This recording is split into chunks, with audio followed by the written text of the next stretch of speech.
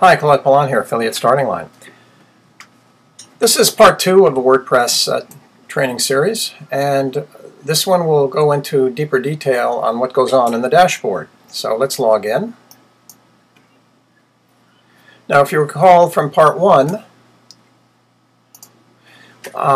we discussed the broad terms what the dashboard was. And on the left-hand side, we have a sidebar with all the functions, and on the right-hand side in the larger screen are different sections that give us different types of information.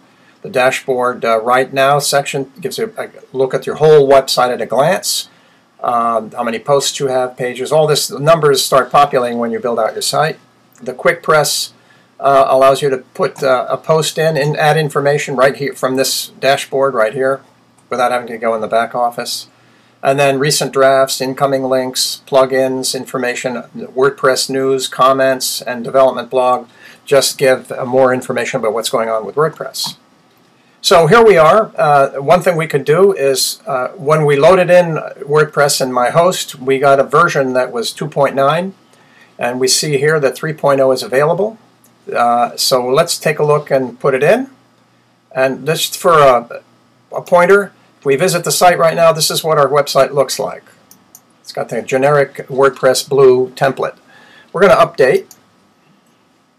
It's going to ask us to upgrade automatically or download it. We skip the download. We'll do it automatic. It's going to start upgrading the version. 3.0 is the latest version of WordPress. In many cases, when you do go in now, if your web host is got the up-to-date WordPress install, it'll probably default to that. But it's fairly recent, so it may take a little while for that to happen, in which case you're going to be loading in 2.9, and then you can upgrade the way we're doing it here. So it's still doing its thing. You'll notice down here that we have a plugin that says with number 1 next to it. That means there is an update for that plugin. We'll take a look and see what that is.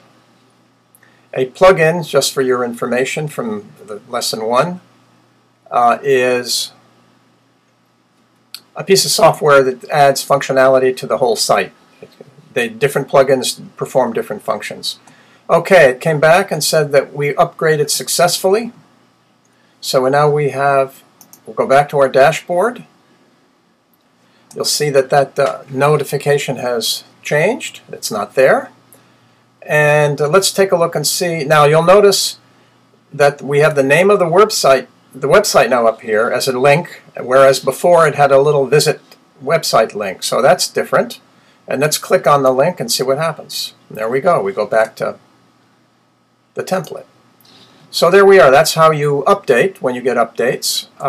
And we see plugin here, the number is gone. So that means that the update for the version was exactly what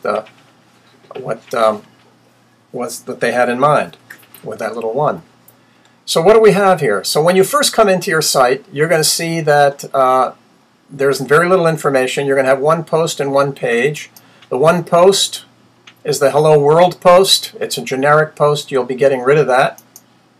And the 1 page is the About page, and you'll be changing the contents of that. If we click Edit, we'll see that this is an example. There's just kind of generic content in this page, and that will be changed. They put content in there just to give a demonstration of what content looks like. And then there's 1 category that's called Uncategorized. We're going to change that just to show you how. You can click Edit, and we could call it, we're going to have a WordPress Trainer as our main category. Those are our keywords, so we might as well put that in and change it right off the bat. So now we'll come back to the dashboard. And the next thing you want to do is come down to your settings. And what you'll do in settings is you'll come into the general setting. You'll name your website. And you'll want to make sure it's keyword rich. You'll give taglines to the website. And I'd like to capitalize that.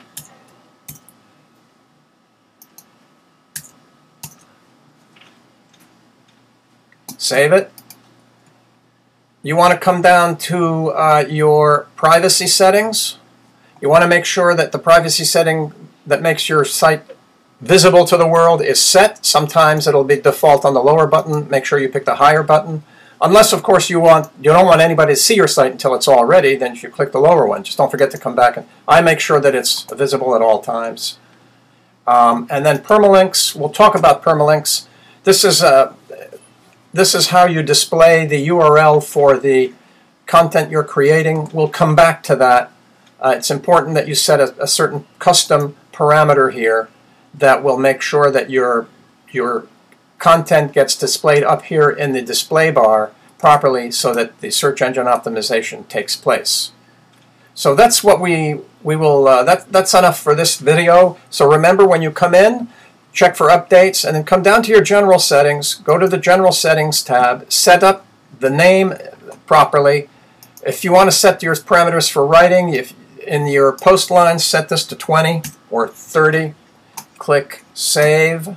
This will set the input box for where you're putting in information. You want to check your privacy, and then we're going to set a permalink parameter in the next lesson. So that's it for this lesson here. I hope this is a good way to start it. Just take it step by step, and we're going to go through these steps one by one in the succeeding lessons. That's it. Have a good one. Take care. Stay with it. Stay well. This is Claude Pelanne, Affiliate Starting Line. Talk to you soon.